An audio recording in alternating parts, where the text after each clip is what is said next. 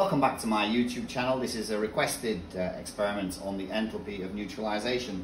We're going to be using good old sodium hydroxide, 1 mole per decimetre cubed, and we're going to be using 1 mole per decimetre cubed hydrochloric acid. We're using Vernier Logger Pro. Other Logger Pro extensions are available. So I've just checked the laboratory and we only had 20 cm cubed bulb pipettes. But that's okay, we can use those in the calculations, that's perfectly fine. I'm kind of old school when I'm practicing, so I overfill and then I put my thumb on the top and I wiggle it a little bit to get onto the brown line with the bottom of the meniscus, just there, and I'm dropping that now into a polystyrene cup. We're using a polystyrene cup, why? To minimise heat losses to the surroundings. So don't forget, we let this fall under gravity, and as it falls under gravity there'll be a small plug at the bottom. The makers of the glassware know that it is there, so just touch the surface of the liquid.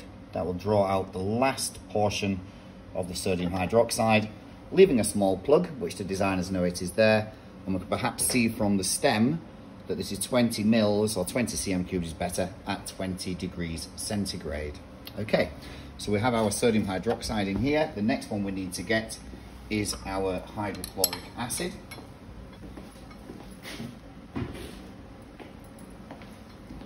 And here is our HCl.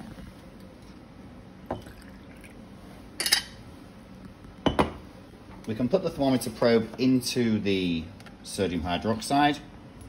Should be at room temperature. It's been sat in the prep room most of this afternoon. It's not been in the storage area. In case you're wondering, we are in Singapore, so it is quite warm to begin with. Where are we at? We're at 24.1 degrees. So I'm just going to press play on here. There we go, and it is currently recording. While that's taking our baseline value, I'm going to take my hydrochloric acid into my 20 cm cube pipette. We can have a look at uncertainties later on in the video as well. I'm going to draw that up, making sure there are no air bubbles in the bulb pipette. Very good. Again, back to my trusty thumb. I can wiggle it a little bit on the top of the pipette until the bottom of the meniscus is on the brown line, which is just there. Bingo.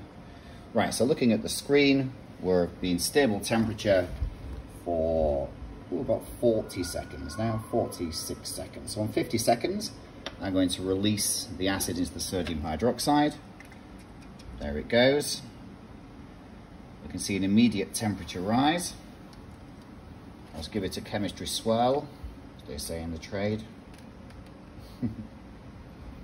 All falling again under gravity.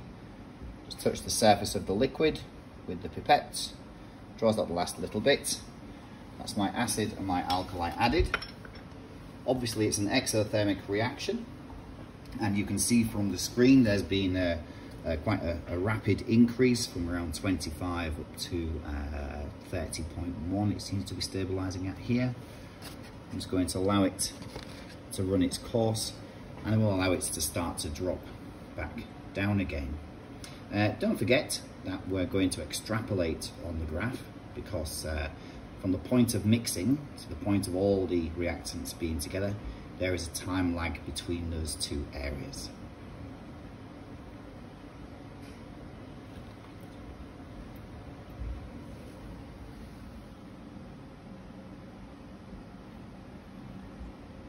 Okay, for the sake of our sanity, we're going to stop the video in just 1 second. This was the graph that we got from our experiment earlier. We can interrogate the graph, and I've obviously focused down on the area of interest. So if we look here, I tried to mix the HCl and the NaOH at 50 seconds. Almost hit there, but that's pretty much irrelevant. What is relevant is where we've begun. We began here at around about, I think that is 24.1 degrees C. Okay. We can also have a look and we can say, well, it stops here. That's about 30 degrees C. But we would be wrong. Why are we wrong? Well, because That is not the full temperature rise. What we need to do is we need to look at where the temperature started to fall and extrapolate back and extend the line, there we go, that's better, up to round about there. It's always difficult to see where the extrapolation goes. I'm trying to make it fit the calculation, but you get the idea. Come on, give me a break. There we go, right, bit higher. Thank you very much, that's good. Okay, and obviously where do these points join? Well, this one started down here, and this one, please behave, thank you, is going to go up there. So where these 2 points meet is where, I will get it to meet. There we go, that's better. Where those 2 points meet is where we have extrapolated back our data. There we go. That's a bit smarter. So now we can have a look. I'm going to take our magnifier, and where is this? Oh dear, I've run out of scale. So what we're going to, well, this is 30 and halfway through was 1. So that's going to be 24.1, so it's going to be 31.2. How do you know it's 31.2 degrees C?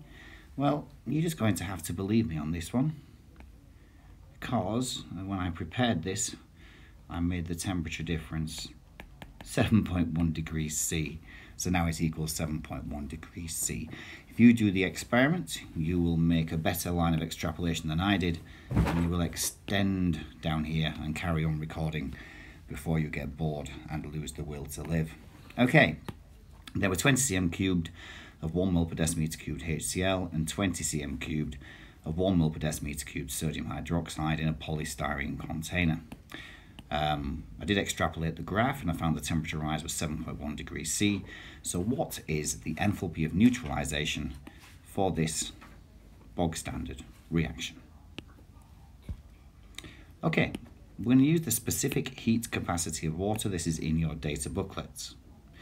And we know that the total mass was 40 G because we had 20 of HCl and 20 of NaOH.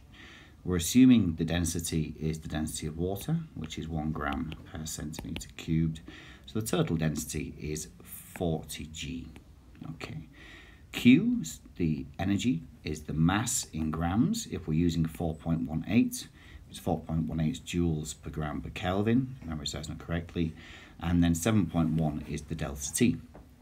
If we times 40 our total mass by the specific heat capacity times 7.1, we get an answer of 1187 joules, or 1.19, just taken to 3 sig fig kilojoules. Now from the equation, the moles of HCl is the moles of sodium hydroxide. We had 20 cm cubed in 1,000, and that is 0.02 moles, because N is C times V. C was 1 mole per decimeter cubed, and here's our V to give us 0.02. If we scale this up to 1 mole, take our 1.19, 3 sig fig, times by 1, divided by 0.02, which is here, we get an answer of 59.5. Pretty good. Since the temperature rose, it's exothermic, we'll put a negative sign, and here is our happy answer, 3 sig fig, 59.4. I've noticed a small error, that says 59.5, 59.4, 59.5. I've not got the calculator with me. We're not going to fall out about that, I hope. Second part, if we use the specific heat capacity of sodium chloride, which is 4.03, rather than our 4.18, which is up here, we find it's 1144.52 joules, or 1.1145 kilojoules. That's interesting. Why is that interesting? Well, using the specific heat capacity of sodium chloride, we times that energy by our 1 over our 0.02 to scale it up to moles, that's 57,226 joules. 3 sig fig, 57.2 kilojoules per mole, and the databook value is 57.1 kilojoules per mole, which, using my rather rudimentary polystyrene cup from the canteen and data logger, gives us an error of only 0.2%. Well done us. Comments, like, subscribe.